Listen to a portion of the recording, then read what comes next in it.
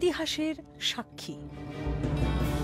1975 সালের মার্চ মাস সৌদি আরবের বাদশাহ ফয়সালকে হত্যা করা হয়েছে। খুব কাছ থেকে সরাসরি তাঁকে গুলি করেছিলেন তাঁরই ভাইপো। তখন পাশে দাঁড়িয়েছিলেন সৌদি আরবের সে সময়ের তেলমন্ত্রী Sheikh Ahmed Zaki ইয়ামানি।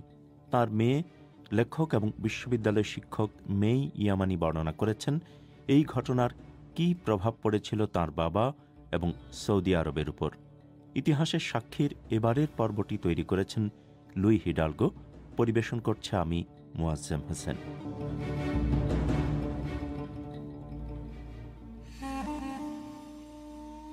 I will never forget that day. I absorbed that pain. I still recall it now. আমি সেই দিনটি কোনো দিনই ভুলব না।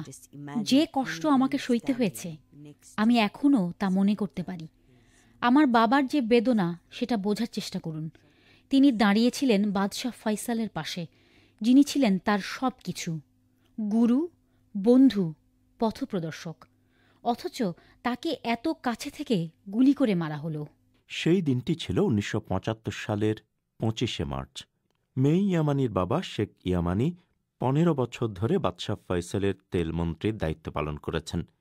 তিনি ছিলেন বাদশাহর সবচেয়ে বিশ্বস্ত মন্ত্রীদের একজন। ওই ঘটনার সময় তিনি বাদশাহ ফয়সালকে কোনো একটা বিষয় ব্যাখ্যা করছিলেন। ঘটনার পরপরই তাঁকে হাসপাতালে নিয়ে যাওয়া হয়, কিন্তু সেখানে কিছুক্ষণ পরেই তিনি মারা যান। ওই একই দিনে ঘটনার কয়েক মাইল দূরে 18 বছর বয়সী মেই ইয়ামানি তখন অপেক্ষা করছিলেন তাঁর বাবার জন্য। I was sitting in my father's apartment, surrounded by his books. He walks in with আমি তখন আমার বাবার অ্যাপার্টমেন্টে বসে অপেক্ষা করছি, তার বই পুস্তকের মাঝে। তিনি বাসায় ঢুকলেন। তার চেহারায় গভীর বেদনার ছাপ, অদ্ভুত দৃষ্টি। তিনি হেঁটে সোজা খাবার ঘরে চলে গেলেন। সেখানে গিয়ে তিনি একটা চিৎকার দিয়ে উঠলেন। তিনি কোনো রকমে একটা শব্দই বলতে পারলেন, ভয়ঙ্কর বিপদ। There was at 10 a.m. a Kuwaiti oil delegation and they were going to go to meet King Faisal. সেদিন সকাল 10:30টায় কুয়েতের তেল মন্ত্রণালয়ের একটি প্রতিনিধি দল এসেছিল। তাদের রাজপ্রাসাদে গিয়ে বাদশাহ ফয়সালের সঙ্গে সাক্ষাতের কথা ছিল। আমার বাবা ছিলেন তেলমন্ত্রী, তাই তিনি সেদিন বাদশাহ ফয়সালকে এই বিষয়ে আগে থেকে বিভিন্ন বিষয় ব্যাখ্যা করতে গিয়েছিলেন। আর যে যুবরাজ এই কাজ করেছিল বাদশাহর ভাইপো ছিলেন তিনি। ভাগ্যের পরিহাস হচ্ছে তার নামও ছিল ফয়সাল। কুয়েতের তেলমন্ত্রীর নেতৃত্বে যে প্রতিনিধি দল বাদশার সঙ্গে দেখা করতে আসছিল সেই প্রতিনিধি দলের ভেতরে ঢুকে পড়ে এই ফয়সাল। এরপর বাদশাহ ফয়সাল তাঁর ভাইপোকে আলিঙ্গন করার জন্য 2 হাত বাড়িয়ে দিলেন। আর তখন তাঁর ভাইপো পকেট থেকে একটা ছোট্ট পিস্তল বের করলেন। এরপর গুলি করলেন বাদশাহ ফয়সালকে, মাথা লক্ষ্য করে পরপর 3টি গুলি। আমার বাবা তখন বাদশাহ ফয়সালের খুবই কাছে দাঁড়িয়ে। And my father is standing so close to him.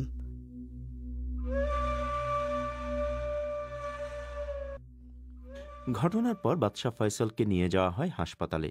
তার সঙ্গে ছিলেন Sheikh ইয়ামানি। He went to the hospital. They confirmed the death of the king.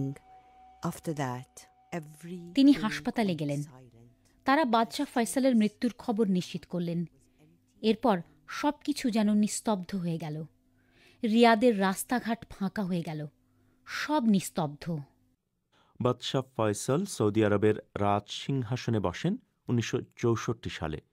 সে বছরের নভেম্বরে তিনি দায়িত্ব নিলেন তাঁর ভাইয়ের কাছ থেকে।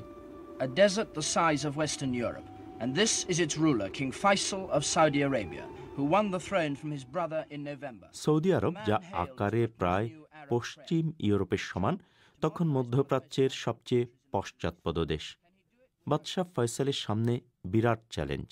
এই দেশকে আধুনিকায়নের পথে কি তিনি নিতে পারবেন?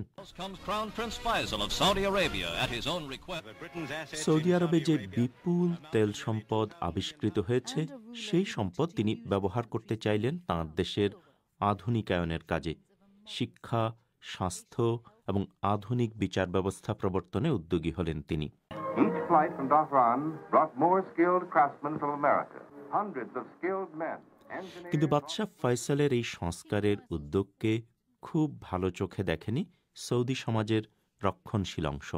সৌদি রাজপরিবার নিজেই যে কট্টরপন্থী ধর্মীয় মতবাদের অনুসারী, তারা এতে খুব ক্ষুব্ধ হয়েছিল। 60-এর দশকের মাঝামাঝি বাদশাহ ফয়সাল সৌদি আরবে প্রথম টেলিভিশন স্টেশন চালু করলেন। তখন সেই টেলিভিশন স্টেশনে সশস্ত্র হামলা হয়েছিল, আর এই হামলায় নেতৃত্ব দিয়েছিলেন তাঁরই এক ভাই। আর এই ভাইয়ের ছেলেই পরে হত্যা করেন বাদশাহ ফয়সালকে। বাদশাহ ফয়সাল সৌদি আরবে মেয়েদেরও স্কুলে পাঠানোর উদ্যোগ নিলেন। King Faisal was also distinctive because there is polygamy, but King Faisal had one wife at a time. Queen Iffat started education. বাদশাহ ফয়সাল অন্য অনেক দিক থেকেই আলাদা ছিলেন।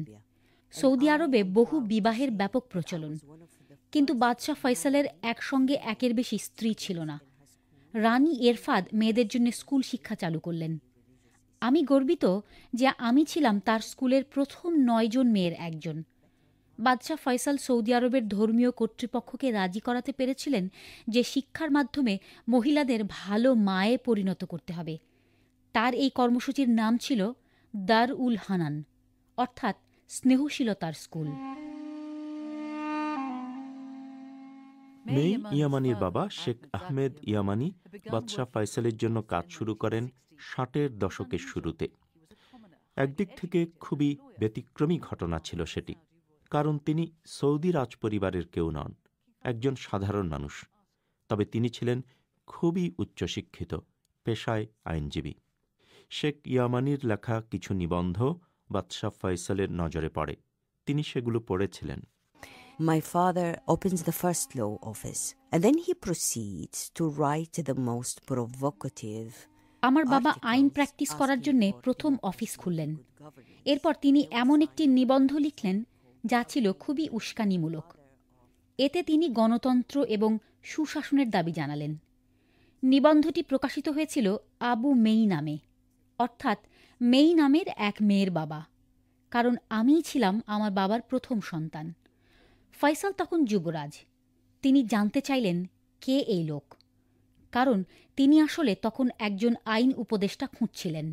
বাদশাহ ফয়সাল পরে শেখ ইয়ামানিকে তাঁর তেল মন্ত্রী নিয়োগ করলেন। এরপর বাদশাহ ফয়সাল এবং শেখ ইয়ামানি মিলে এমন এক নীতি তৈরি করলেন যা প্রথমবারের মতো সৌদি আরবকে তার বিপুল তেল সম্পদ পুরোপুরি নিয়ন্ত্রণের ক্ষমতা দিল। আরব বিশ্ব এবং আন্তর্জাতিক অঙ্গনে সৌদি আরবকে এক নতুন ক্ষমতাধর রাষ্ট্রের স্বীকৃতি এনে দিল এটি। The Arab oil boycott is slowly but surely beginning to strangle this. 1973 সালের আরব ইসরায়েল যুদ্ধের পর এই তেল সম্পদকে প্রথম একটি রাজনৈতিক অস্ত্র হিসেবে ব্যবহার করে সৌদি আরব। ততদিনে সৌদি আরব বিশ্বের 1 নম্বর তেল রপ্তানিকারক দেশে পরিণত হয়েছে। ইসরায়েলকে সমর্থন দানকারী পশ্চিমা দেশগুলোতে তেল রপ্তানি বন্ধের আন্দোলনে তারা নেতৃত্ব দিল। বিশ্বে রাতারাতি তেলের দাম বেড়ে গেল বহুগুণ। সৌদি তেলমন্ত্রী শেখ ইয়ামানিকেই তখন পাঠানো হলো এই বার্তা দিতে। What we want is the complete withdrawal of the Israeli forces from the occupied Arab territories. And then আমরা যা চাই তা হলো সব অধিকৃত আরব এলাকা থেকে ইসরায়েলি সৈন্যদের পুরোপুরি প্রত্যাহার করা হোক। এরপর আপনারা আগের মতোই আবার তেলের সরবরাহ পাবেন, যেমনটা ছিল 1973 সালের সেপ্টেম্বরে। Doesn't this new massive increase in the price of oil mean a change in the world balance of power?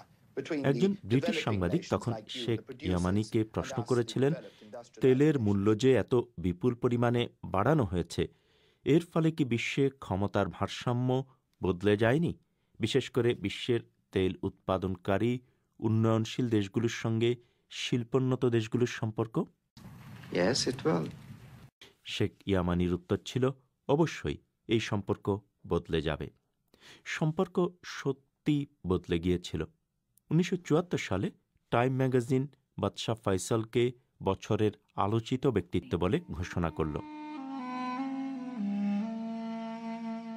We don't know what was the real reason for the assassination of the king. other than the fact that the killer was a বাদশাহ ফয়সালকে কেন হত্যা করা হয়েছিল তার প্রকৃত কারণ আমরা জানি না।